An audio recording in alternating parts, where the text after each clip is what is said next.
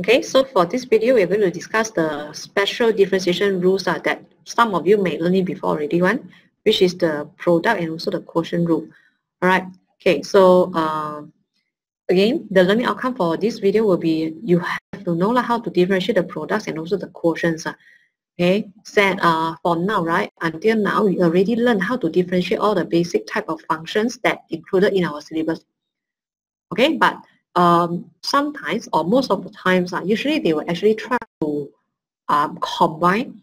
All right, they will multiply two functions together, or maybe they will divide two functions from each other. Okay, so when you have this kind of question, right, then you generally need to use the product rule or maybe the quotient rule to find the differentiation. Okay, so when do we need to use the product rule and when do we need to use the quotient rule? So generally it's like that. I will tell students usually if your equation can be written as y equals to a bracket multiplied with another bracket. So these two brackets might have different types of function, or maybe they are having the same type of function, but they are polynomials, different polynomials. Okay, so when you have this kind of pattern, then generally you can use the product rule to apply the differentiation.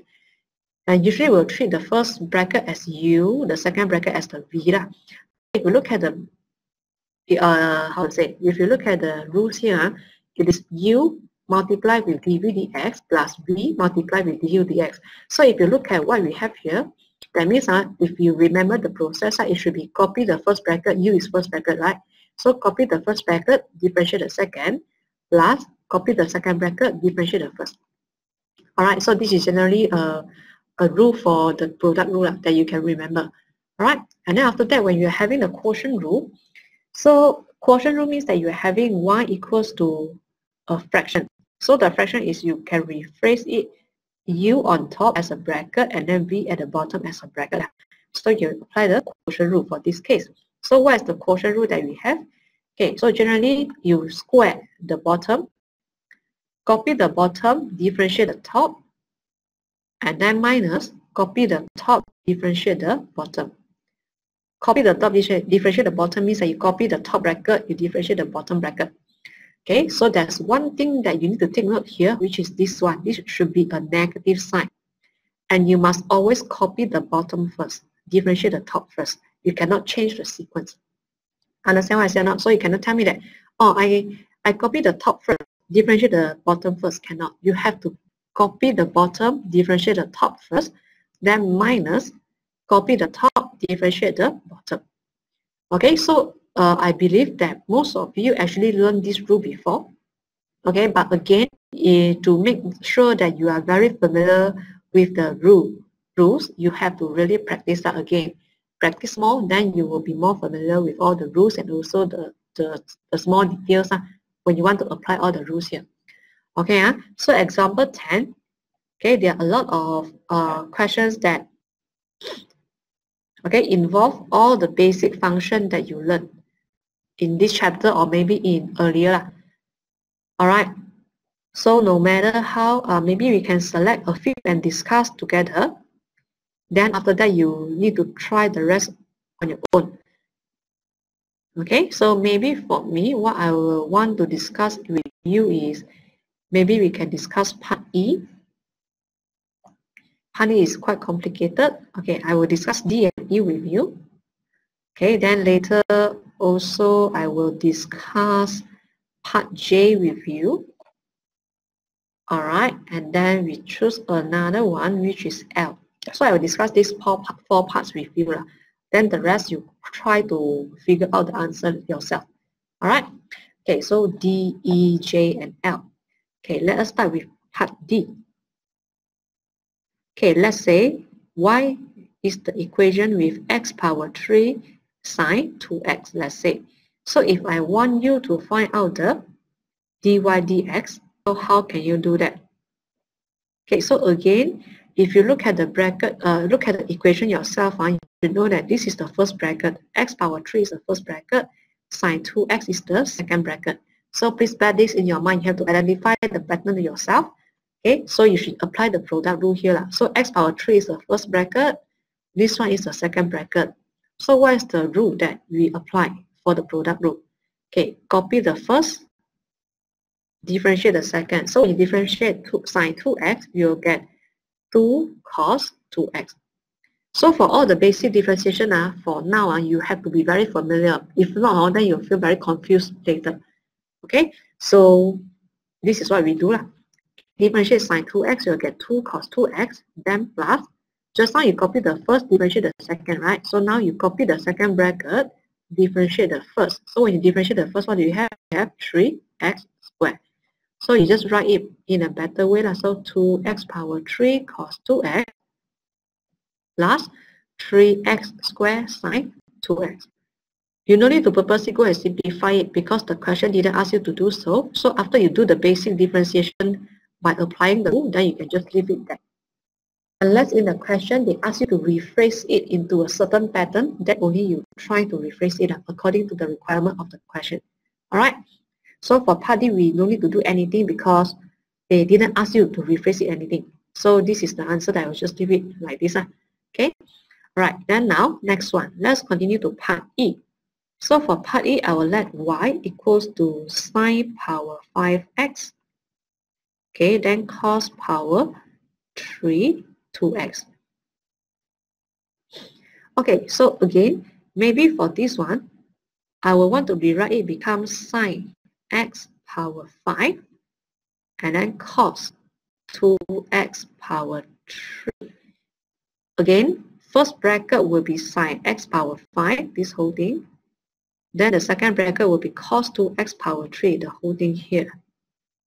Alright, so let us start with the differentiation now. Okay, so what do we have for dy dx? So again, you copy the first bracket. So copy the first bracket means sine x power 5. Differentiate the second bracket. So differentiate cos 2x power 3, right? You pull the power 3 in front. Copy the bracket power minus 1. Then you need to differentiate the thing inside the bracket. If you differentiate cos 2x, you will get negative 2 sine 2x. So again, as what I mentioned just now, you have to make sure that you are very clear about the basic differentiation for all the functions. Okay, so once you did this already, just now you copy the first bracket, differentiate the second bracket, right? So now you plus, you do the other way around, you copy the second bracket,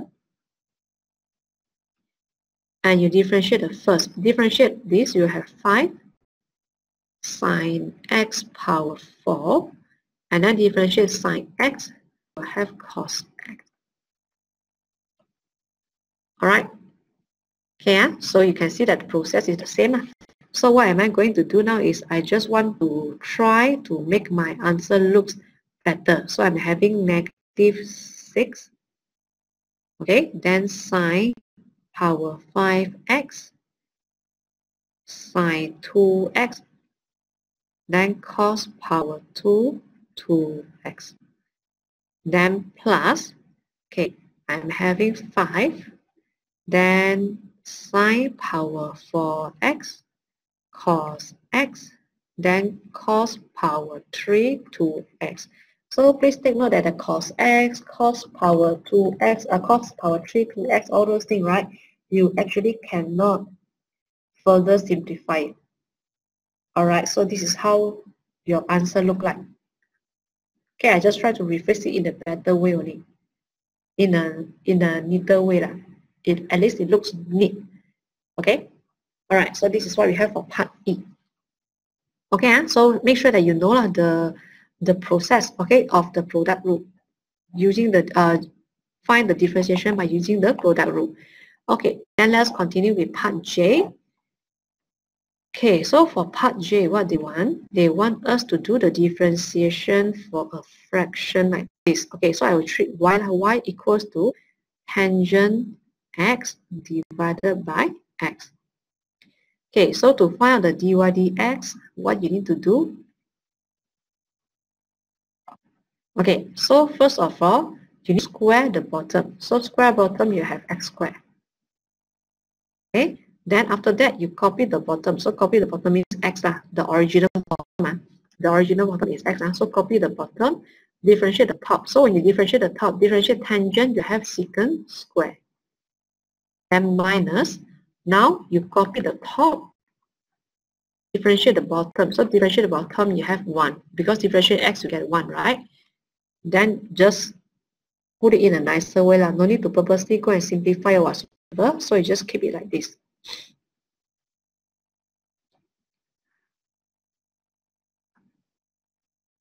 Okay, so this will be the answer for part J.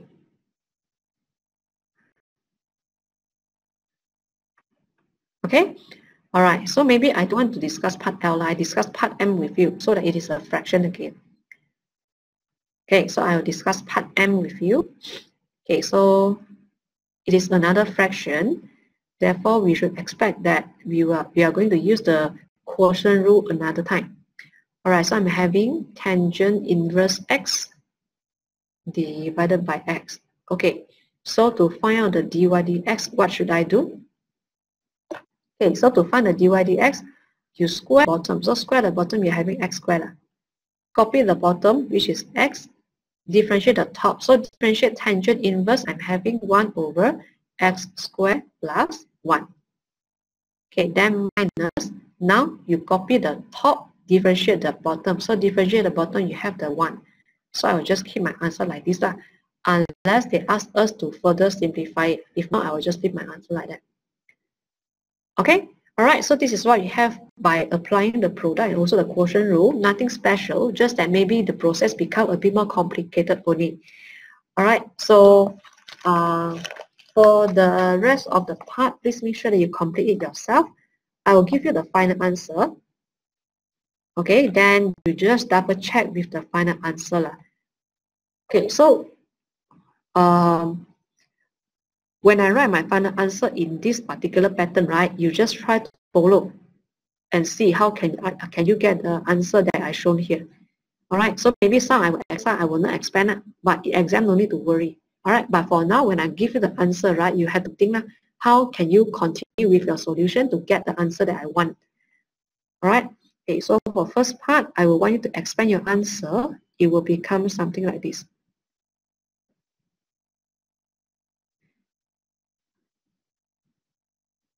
Okay, then for part B, this is the answer that I want.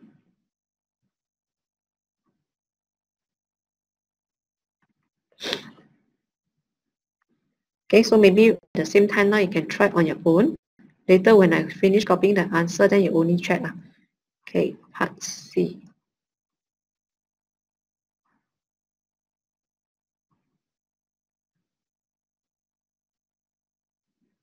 Part D.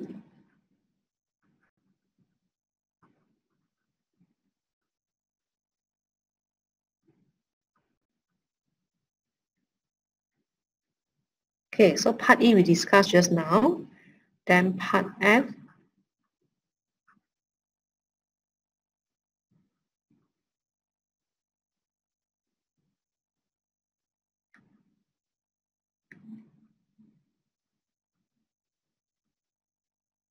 All right, then part G.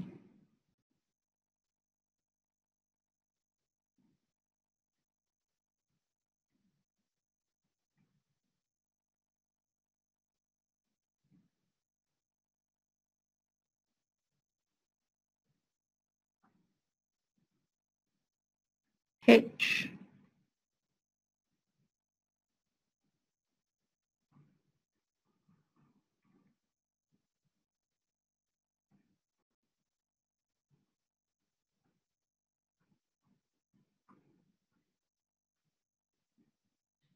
I.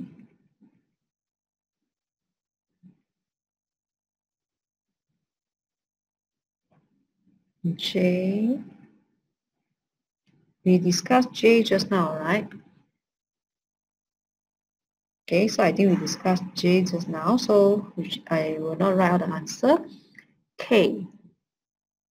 So for K, I will have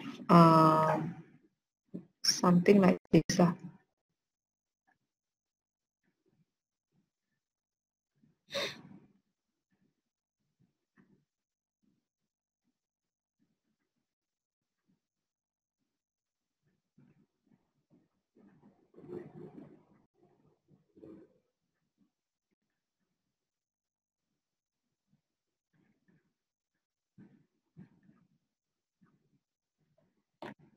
Okay, then L.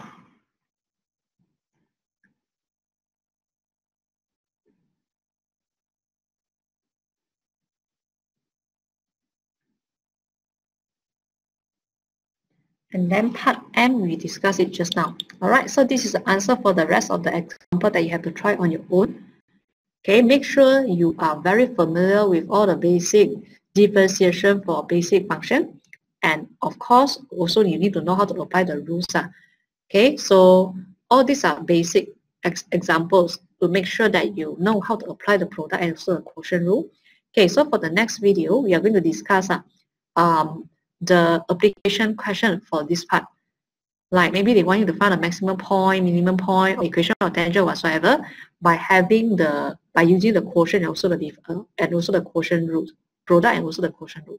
Okay, so we'll discuss all those in the next video then.